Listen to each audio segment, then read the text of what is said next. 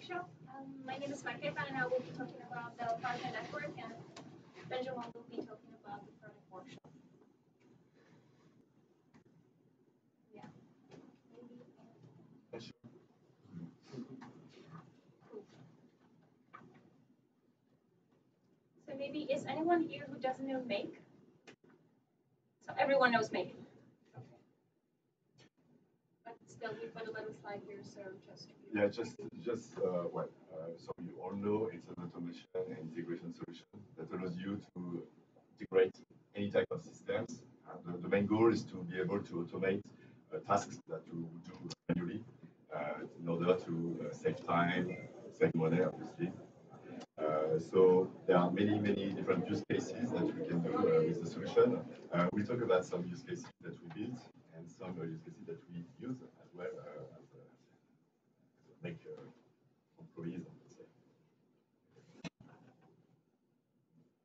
I would say. So it's broadly used. So we have more than 150,000 customers that use the platform in 180 countries. And we add new integrations, new connectors. We call that apps in the solution. We have more than 1,500 different connectors, and we are releasing new ones every week. I would say like 5 or 6 new every week. So it's a huge work, and it allows our customers not to have to take care of the APIs that they call. They just have to use the connector, and it will simply using the pop-up help them do the integration with the systems that I will show you in the demo after that. We are doing this type of conferences quite often, and every time we do it, just like every month or every 2 months, we need to update. It's do the new super presentation. painful. So, we have to update this.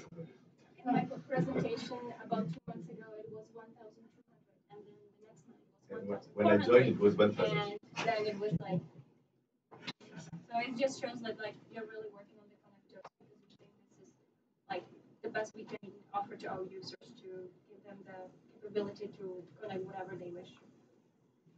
So I will be speaking about service partners. So a little bit about me. My name is Marketa. I'm from the Czech Republic. I'm heading the team of service partners. Before I was working as a partner manager, I was looking after partners in Europe and in Israel. Israel because I lived in Israel for 3 years. I speak Hebrew, and I know most of the companies working there. I like innovation and technology. That's why I joined Make, and I like doing your skincare. So, do you want to talk about it? Okay. So, Make partner ecosystem. As we already touched upon, our bread and butter is technology and like SaaS applications, such as Monday.com, ClickUp, Airtable. You see pretty much everything you can work around the corner here. And then also have hyperscalers, so AWS, Azure, etc. Then we have boutique partners. This is my domain. So we have companies that is from a one-man army to 100 people. So you will see on the next slide. And then of course we have strategic partnership. KPMG, Gemini, Accenture, etc. So you can see it here. If you look on the top corner, I think you will not recognize most of them. The only you should be recognizing is Allegria. And actually, thanks to Allegria, we as Make are here at the moment. And if you look on the bottom, those are the companies we are using thanks to our mother, thanks to Salon, Deloitte, KPMG, Accenture. So thanks to Salonis, we actually have a possibility to connect to bigger companies. So if you go as a Make and knocking on the door to KPMG, it's very, very hard to connect to them. But if we have the introduction and backing from Salonis, it's actually way easier for us because they already have established a connection a couple years ago. So what we actually do with partners, it's important to say that we do have professional services in-house. Like everyone who wants to use Make, they have to learn how to use it, or they need to use a partner in order to do the scenarios for them. So our partners do professional services. They do consultations. They do training and support. We also, of course, focus on sales. So we do joint offering and affiliate programs with partners.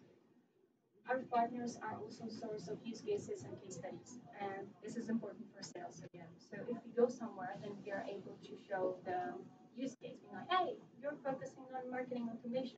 This is what you can do. This is what will save your time and money. And success stories. I think this is my favorite part because I don't want to talk about just saving money and saving time, but it's actually about saving lives as well. So we have, for example, a partner in the UK that is focusing on healthcare. And when it was the biggest wave of COVID cases in the UK, he did a very simple automation that was monitoring the level of oxygen of the patient in hospital. So thanks to it, the nurses didn't have to go and check on each patient, but they had an application that showed them like, hey, this guy is so low in oxygen, you have to go and check him. So I think this is my favorite story of using automation. And then of course our partners help up to promote, make, and raise the brand awareness. So again, I think most of the bullet points I wrote, we do with Allegria.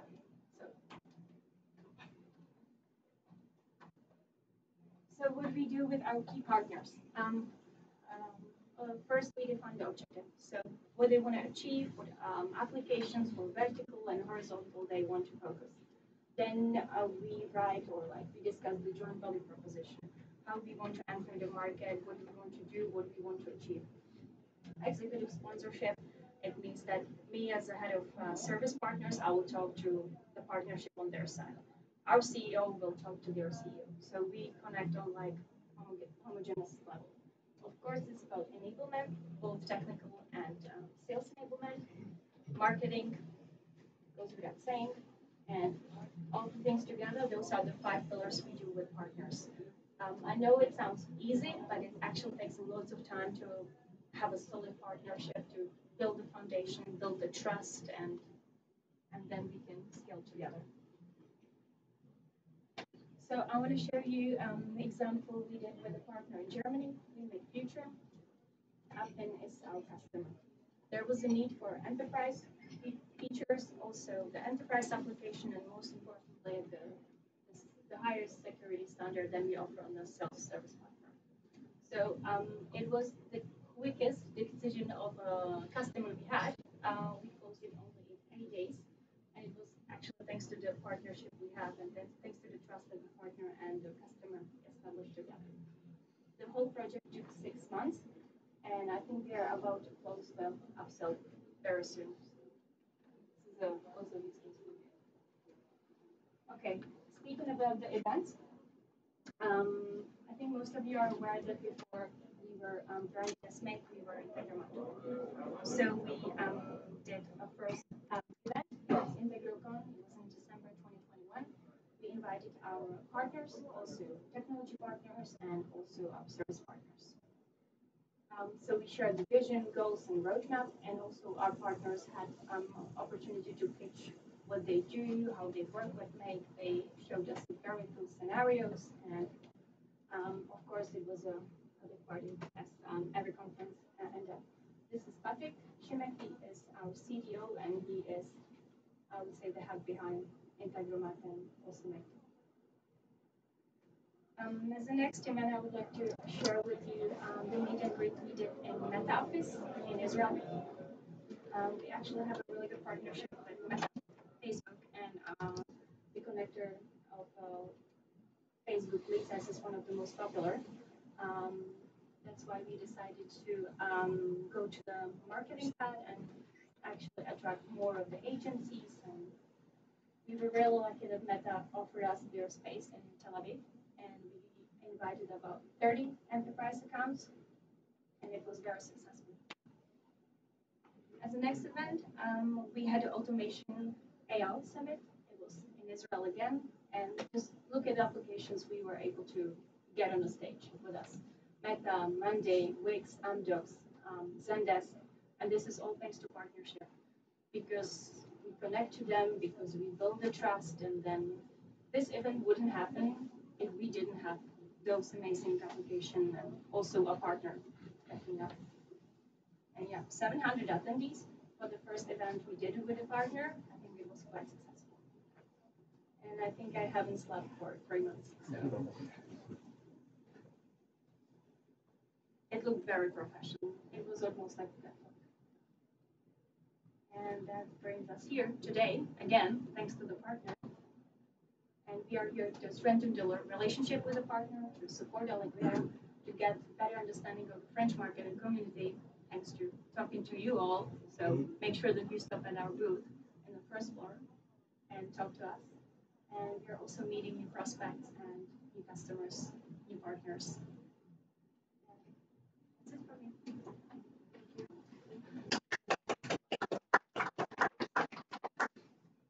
So, hi, so I'm Benjamin Potet.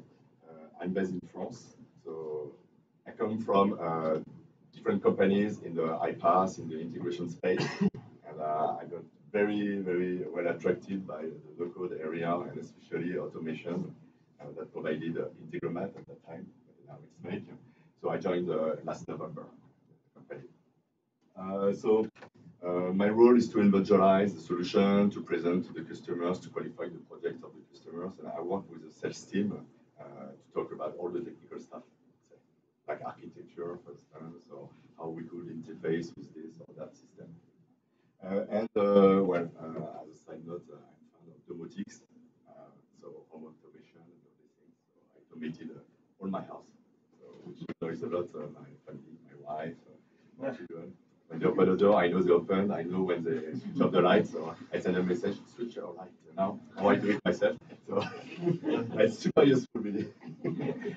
And the goal today for me is to make a live demo of the solution on a use case, very simple use case. In fact, the idea is for those that didn't play with the solution. I say play on purpose because we really play with the solution to understand how it works, how we build a scenario. So it will be deep dive. We have other operations to show you a deep dive and very complex scenarios that we can do. So for this demo, let's imagine we have a marketing team that wants to make a leads generation.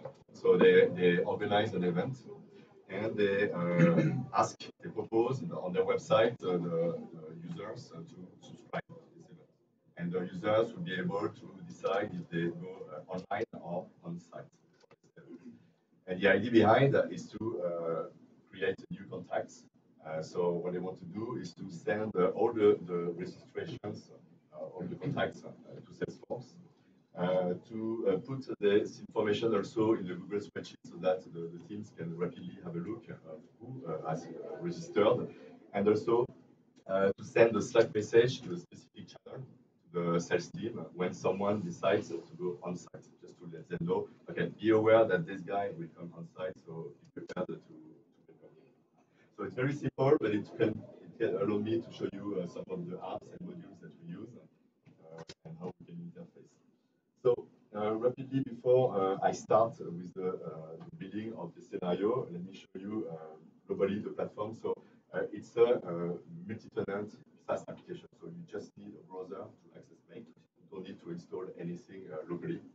And from here, you build all the automations you want. You also monitor them, debug them. Anything you want to do with Make will be done directly on this website. When you enter, you are linked to an organization. This organization is called Pilot Project, and you have different roles depending on the organization. Here, I'm administrator, so I can see everything. So that I can show you everything, but I could just be a normal member, I would say, of the solution that has less rights, obviously. So one of the most important things here is the scenario. Here you see a little list of all the active scenarios that we have. So let me just go to scenarios here. So there are many, many other things. I won't have time to show you everything, obviously. Here you can see the list of scenarios that I built for my demos, for my customers, and so on. So you have two different types of scenarios. One type is the scheduled scenarios. It means that they can execute regularly. So you can say every 10 minutes or every Monday or every day at 6 p.m., for example. So depending on your use case, you may need to execute regularly and to check maybe for some new things, some new objects in the database or in the CRM. And you have the triggered scenarios. So this one can be called by any third-party application. So you know, we interface with 1,500 different applications natively, let's say. And some are able to make a direct call to this will be the case in my demo. They can be configured to call a scenario.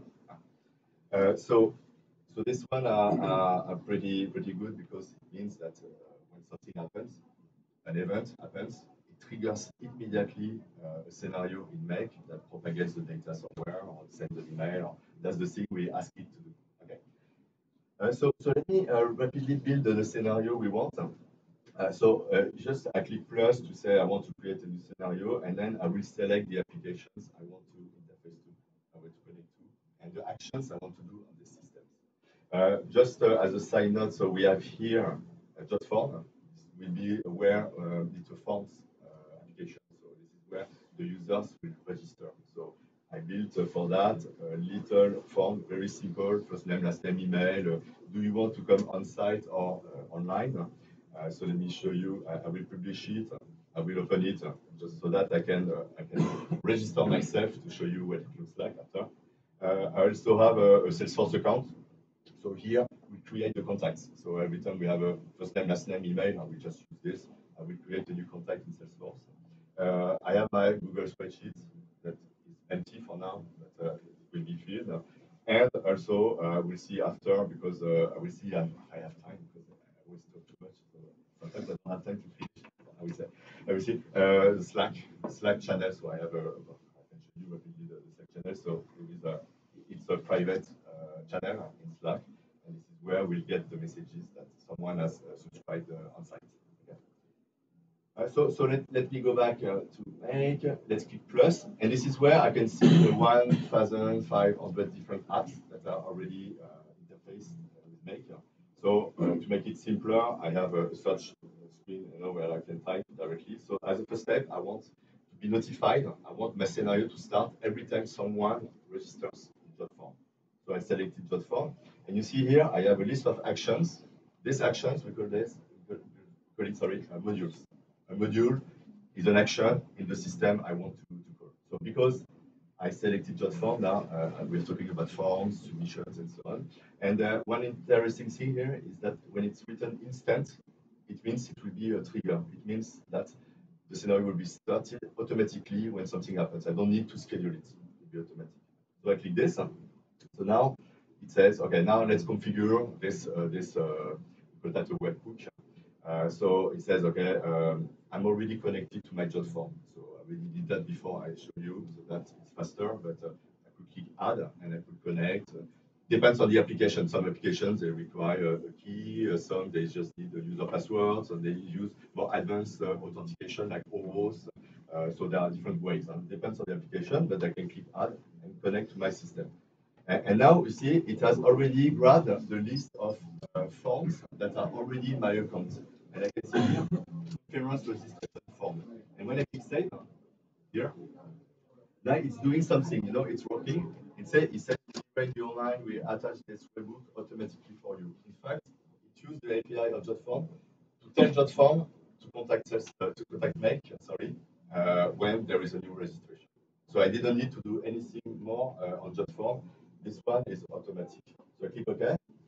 Let's try it just to see if it works. So let's do run once. So I'm debugging, I'm checking if it works, if I get the data, etc. So I do this, and then let's go to the registration form. Say Ben, Potet, email bpotet@acme.com. We put a number. Okay, and I say I want to join on site. So I click register. So that just form says, okay, thank you. It says the fact that I registered. But let's see now what happened in Make. And we see that it has stopped listening. There is a little Thunderbird. It says that it will be triggered automatically. And here you see there is a little one that shows me what happened. It says, I have been called. This is the data received. And the most important is this one. You see, I have full name, first name, last name, email, phone number. Do I attend on-site, online? You see, all this data has been sent to the scenario. So I will leverage this data for the next steps because I have the first name, last name, email. Okay, now I can go to Salesforce and I can create a new account, a new contact.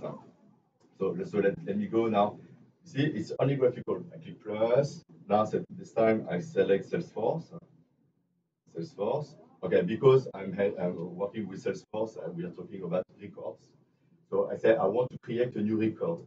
And automatically, after I'm connected, you see, I'm connected now. And automatically, it has found all the objects that are in my Salesforce account. So it found that I have accounts, etc., a lot of things. I will filter. So I tap contacts. Okay, I go to contact, and now it's loading all the metadata. It means all the fields that are required to create a new contact. So automatically it grabs this information from Salesforce. It knows that we require last name, first name, etc. And it creates for me the form that allows me to fill the data information.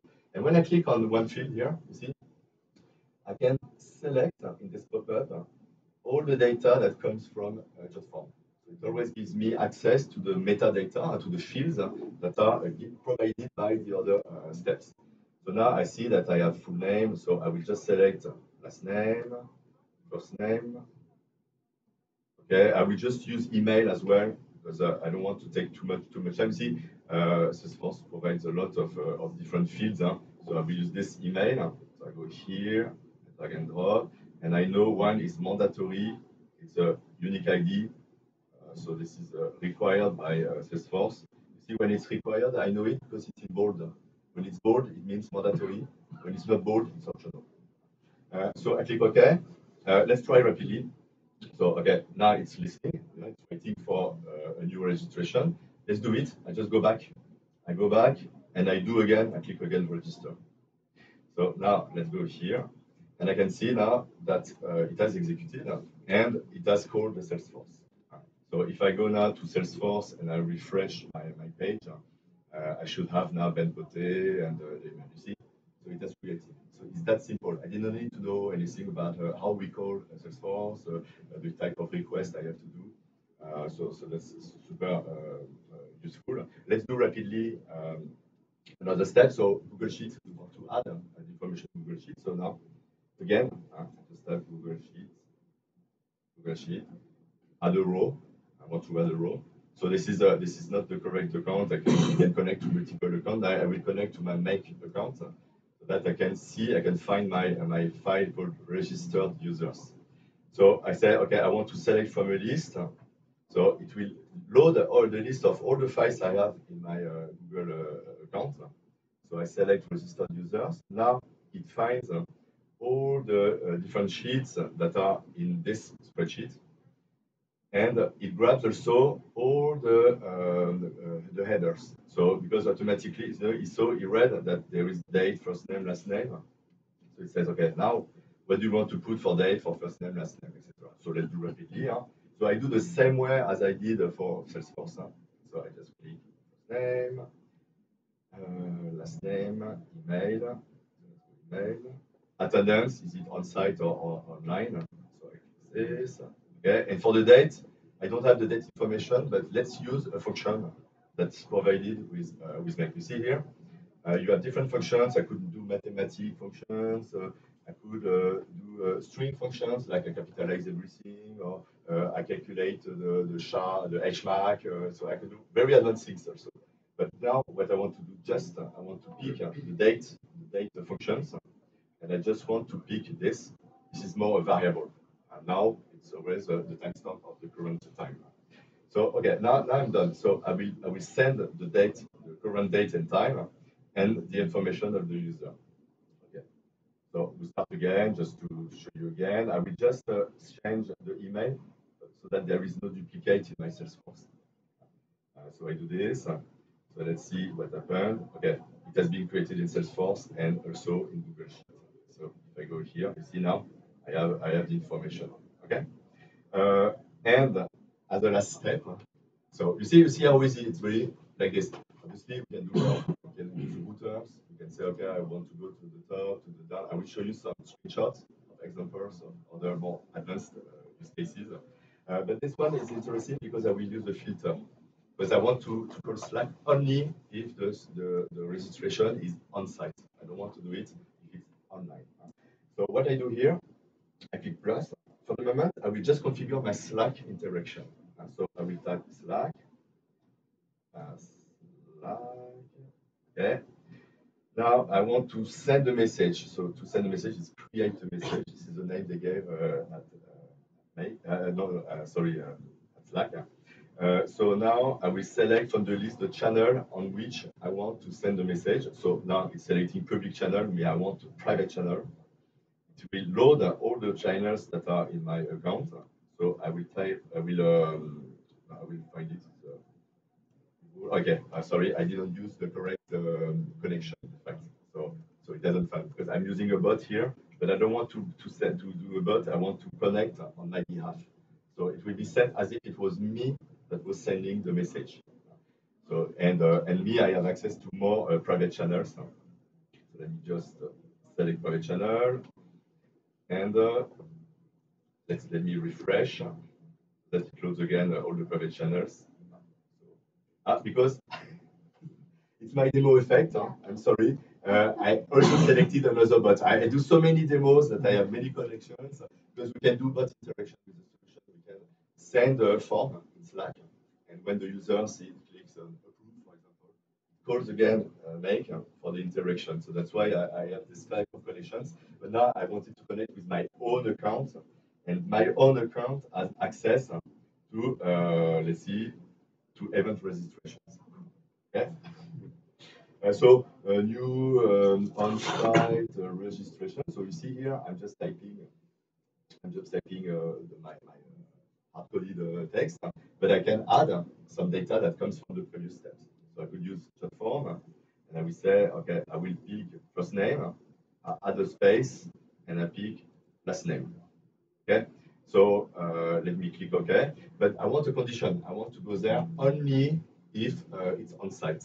So we do the filter. So you see here, I can click here and set up a filter and can make a condition here. I can say that the condition will be simple. If this field, so you see here, it's written on site. If it's, as an example, all the things you see here is example of data that we can retrieve when it's called. So text operator, I would say, when it's equals to on-site, I want to go to the next step. If it's not on-site, it won't go to the next step. Okay. Because I won't have time to show you all the different things, I will ask you to trust me. I will say on-site so that I show you the full execution. So I can auto-align, I can zoom in, zoom out, depending on what I want to do. I start it. I go back here. I will just change the email again. Okay, it's on-site. You see the selection is on-site. Let's use this. I click register. And let's see what happened. So you see here, it has gone to all the steps. So logically, we have, okay, the same guy with different email. But here, we see that we have also executed you see the filter here, there's a little one. If I click, I can monitor. I can know that this guy has written on site. Okay, and we see that we have gone to the next step. So there is a check mark that says okay, it's green, it's okay. And obviously now I sent a message to Slack. So let's go to Slack. Okay, you see new on-site registration, then Potet. So it's that simple. And of course, with this type of solution, you are in a WYSIWYG environment. So it means that all the things you design as a scenario, you can monitor it like it. When you go, if I go back here, so let me just save my changes.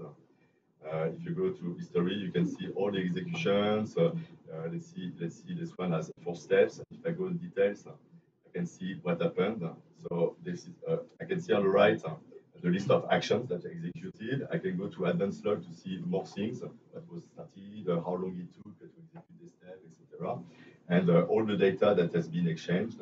And sometimes you can also replay, you can have options to replay a scenario that has failed. So imagine an API somewhere, a system is down.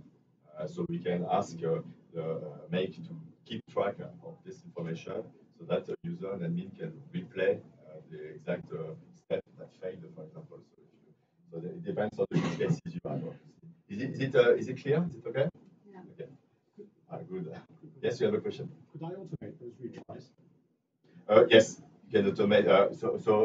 You can automate inside the scenario. You have a error handler, and in the error handler, you can decide to retry like 3 times, waiting 2 minutes between the tries, for example. And after the incomplete executions, we have a Make API that allows you to get the incomplete executions and to start it again. Are you able to, when you are making a retry, are you able to say that on this process, this specific action shouldn't be replayed because you will override the database? No, that's why I said it's contextual. It depends on the use case. Some use case, it doesn't make sense to replay because, as you said, there was no rollback, so it will do again the same action. Yes. So obviously, this has to be used in very specific cases where you can replay. It's a super good question, in fact, because in some use cases you should never do this. Just go back to the previous steps. Just as a side note, there are now APIs that can do rollbacks. It's very those that are written ACID. We saw we had instant and ACID. ACID. It's a long story to explain, but it means that if you have a failure, it goes back to the previous steps. So that's super useful because if you use only ACID and it fails at the end, everything is as if it had not executed. Super powerful. But not all the APIs provide that. I think I'm done just for the demo. Let's go back to the presentation. Okay. So you see, in a few minutes, finally, we did it. A bit in 15 minutes, but 15 minutes explaining what I'm doing. So you see how fast it is. You have a question? Yeah, I have a question. What's the key differentiator to, or is there one to like Zapier? Oh, it's a very long. It will be long to answer. What we hear from our customers is that they can go further. We can do, we say, limitless possibilities because you can do specific routes depending on some data. You can also, when you design, you can move the different modules from one place to the other. You can reorder. You can do more things. So Zapier is super good for users really not technical at all. This one is a little bit more technical, so it requires more play to be used to it. But after you can do many more things. Okay. I was talking about saving time, saving money, and Marketa was talking about being successful. That's all the things. So these are real numbers that we have most of the time from customers when we ask them how much they save, the time to design the scenario, but also the time it saves running the scenario. Some customers save one employee, I would say, time for the year to make this, thanks to this automation. So we have a lot of nice use case. So we can do anything. So it was marketing, and we have human resources, finance, marketing, sales automation. I have a lot of sales in my organization that use the solution to pick information from Salesloft to Salesforce, to go to DocuSign to get the signature of their customers, and so on. So we can do. We have ITSM use cases where we automate things based on requests, etc. So this is one of the services that I did, in fact, for a proof of concept. It's an integration with Slackbot. In fact, there was a system that was called, it was a Salesforce. This time again, but it could be Jira or any other system, or ServiceNow, or Zendesk, etc. We have tasks, but the users that make a request do not have access to Salesforce. So, but they still needed to interact with Salesforce.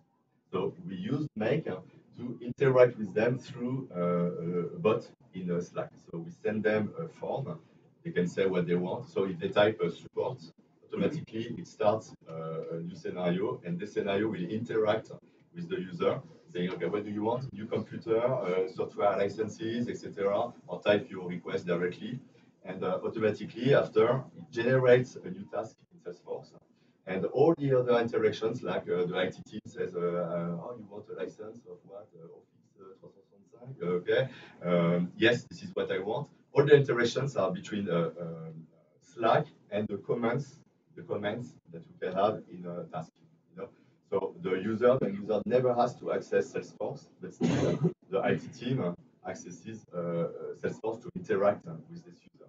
See so that's super useful. And this one very rapidly because I see the time. This one also was interesting. It was a customer that wanted to synchronize systems. He has multiple systems. Sorry again, it's again Salesforce. Just a coincidence. I noticed now that I make a lot of publicity to Salesforce, but to really be anything else. The idea is to capture the changes. So automatically, this scenario detects if there is from a CSV file if there are new entries, modified entries, and deleted entries. So this one, that's everything. Well, it's very useful because if you want to synchronize every time something is created in one system, we can propagate only this data to the other systems, I would say, because it could be multiple systems. Just one side note. So we see it's very high-level introduction, and at the end of October, so I'm with some friends. Maybe you know them. You already saw them on YouTube or different social media. We do advanced session. So it's really advanced. So you can scan the QR code to join. It's a webinar. It will be in French, only in French. And we talk about the advanced use cases we had with our customers. Me, for example. No, I won't say what I will talk about. I don't want to spoil. But I have. This time there won't be Salesforce. No, it will be a use case where I use in the scenario the API of Make to do extra things without doing so. I automate the automation. It's a little teaser. And of course, just now, we drink our own champagne, so we use Make to automate most of the things at work. In fact, so I wouldn't go too much in details, but we are customers of Make as well. Partnership also. And yes, exactly. That's all for my demo. Do we have any question? Yes. Thank you very much for the demo. I just have one technical question on which software, on which technology is your editor based on, front-end editor? That's a good question. I wouldn't say, I don't remember the name. It doesn't come back to me, but you can join me upstairs. Yeah, sure. I will find the information. Thank you. Yes. Second question? I have just the last question. What is the technology? I don't know yet. on what leverage do you base your billing, account? Yes. I don't know. Is it on how many execution you do? Is it on which it's disponibility or whatever? No, in fact, we count every time you make a call. You see, I add a little one. Yeah. Because I did one call of API, one call, etc. Is the number of API calls that you do. Okay. And we call that operation. Okay. So if you do 10 calls to APIs in a scenario, you consume 10 operations. Okay. And usually we propose a bunch of operations for my enterprise customers because I do enterprise version. This was the enterprise version, by the way. It's when we say, okay, 1 million operations per year, 10 million operations per year, so it depends. But you can go up to just 1,000 operations if you take the free subscription. You can upsell and... Yes, exactly. We have customers that keep working with the self-serve version. They don't need more, and if really they need more, something with security, Marketa talked about, they can switch to enterprise. So yeah, you can convert it. Yes.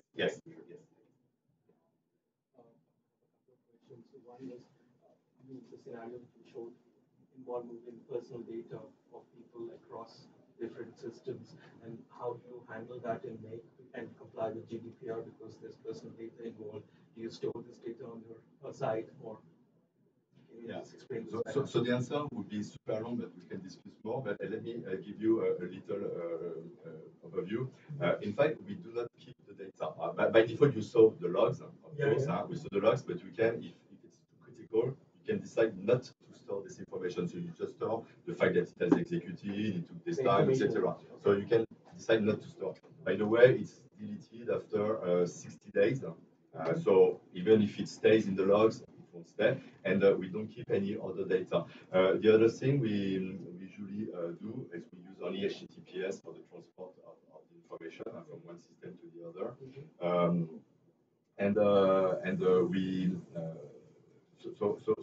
well, this is more or less the answer I can give now. But we can be compliant, GDPR compliant. But it's also up to the customer to know exactly, like for example, if they want to delete the information of a customer that they don't have interactions with after 12 months, well, they could automate it, but we won't do it, of course. Won't delete. So they could use the solution to stay compliant. You can say, okay, regularly I scan all the users with which I didn't have interactions, and if it's more than 1 year, I automatically delete, for example. So it could be used for a GDPR. And also the second half of an enterprise, there, when you're integrating different solutions like going into Salesforce, I have a personal access to our company Salesforce. But do you do these integration steps to build this automation for the entire company? Do you use API users for each of these integration steps, as opposed to like right now you showed through your personal accounts? Yes, this is happening, but technically, do you connect API users at each of these interfaces? No, in fact, it's a super question, and it can be admin to answer the previous question as well. When I use my personal account, the API will be allowed only to the things I am allowed when I use Salesforce. Yeah. So in that case, if I don't have access to the salaries of my other colleagues, even with the API, I won't be able to do this. So this is a good way to have GDPR as well. So you can handle the ACLs and all the rights, the roles directly in the solution, and have the users use their own account to connect like this. You're sure that what they can do on the website, they can do in the API, but what they can't do, they can't do with the API. But you can also use a technical account. So most of the applications, you can have an administrator that creates a consuming application. Right. So like connected app in Salesforce. Yes. And so they create the connection, and then the users leverage this connection. Like this, they have complete control over what they can do, the scopes and all the things. Yeah. So you can. The reason I ask that is because if my account, if I leave the company and the automation is built on my account login, yes, that it breaks for everybody, right? Yes, so, exactly. So they use, if the solution is able, we use consuming applications that the administrator creates.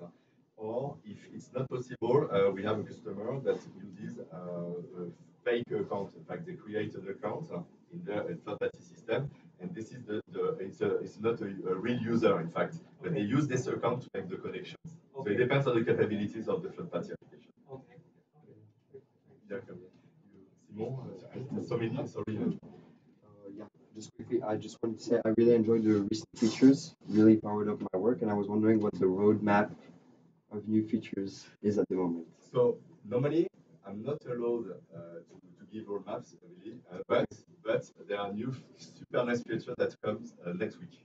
Okay. There is one I really love about execution of scenarios, and sometimes there are features we discover, like the webhooks now. Today, I don't know if you tried. Now you can have many details about the webhook, the payload, the headers, and everything can drill down into each new code that has happened in the webhook, and you can see why it failed, if it was called but the scenario was not started, for example. What happened? Super helpful. Also, sharing the roadmap is a very sensitive matter for us, especially because we have partners that are not using only Make, but also Zapier, and they are on both sides. So we are not sharing that also with the partners. We are sharing it only with the top partners we have. And it's not sharing the roadmap. It's more like we are inviting them to the roundtables. We call it the partner advisory board, and we are discussing the things. So we will not say, hey, next week we will release X, Y, Z, but it's more in terms of the conversation, like what would you be happy to see in the product, like how it will help you, and then we prioritize it. And of course, not all the requests are possible. So it's very, very small group of people we discuss it. But yeah, a quick question about no-code developer experience. What's your thought about reviews and making sure that things work before they get pushed into equivalent production environments, peer reviewing, that sort of thing? Where are you going? Yeah. In fact, this is a very very important matter. So far, our customers can still do it, especially the enterprise ones. They use the teams to do teams of development, a team of production, QA, etc. And they clone, they move, they deploy. The time is finished. They use these teams to move the scenarios from one environment to the other. So you have a clone option where you can deploy in different environments, and it uses, of course, for each team a different connection. So you have development connection for the developers. You can have developers that only access to the dev team, and one guy, administrator, for example, that is across all the teams that can move from one environment to the other. And when you do this, the connections that you use in dev are not shared with the one used in QA, that are not shared with the one in the production. So you're sure that the development team that do not have access to the prod team, you're sure they can't access the production environment. So you see, so you can handle this, and obviously because we have an API, you can also leverage the GitHub, so you can export, import the blueprints of the scenario. You can use Jenkins, for example, if you want to automatically move from one environment to the other. It's just the question that it's up to you to do the things with the APIs. And in the future, I hope we'll have very soon this capability out of the box. And maybe one last question because you rest. Yeah. Is it possible to connect to custom makers? Yes. So I didn't show this. Yes, we do. In fact, we have in the modules, you see, a selected job form and all the other things. You have an HTTP app that allows you to call any endpoint. So you can do the post, this is my payload, this is JSON, as if you were calling from Postman, for example. And you can build a custom apps. So you don't require any programming skills. You don't need to know what is a JSON document. And in fact, you can build your own app and then deploy it in your organization so that the users that don't know anything about APIs can still use it like any native application. So you can extend the platform. Okay, last question. No, just. You wanted to? Yeah, just in relation to this question, and we can do it on the free plan. I think because I'm not sure. You have to try. You have to try. Normally, it's related to the user himself. So when I switch from one organization to the other, I can deploy my own app in this organization. So because maybe it's related to user, possibly you can do it wherever you are. But I didn't try. So give it a try. Yeah, that's right. Maybe I just want to add one more thing to the custom application. I have set the number of partners we have at the moment. It's 800. They are in 70 countries and speaking 30 languages. So of course we don't support every application that is like on the planet. But our partners create the applications they need. So for example, in Israel we have special applications that only partners use, and they are invitational. So that's again to your question about the custom apps and support. Thank you. Thank you very much for coming.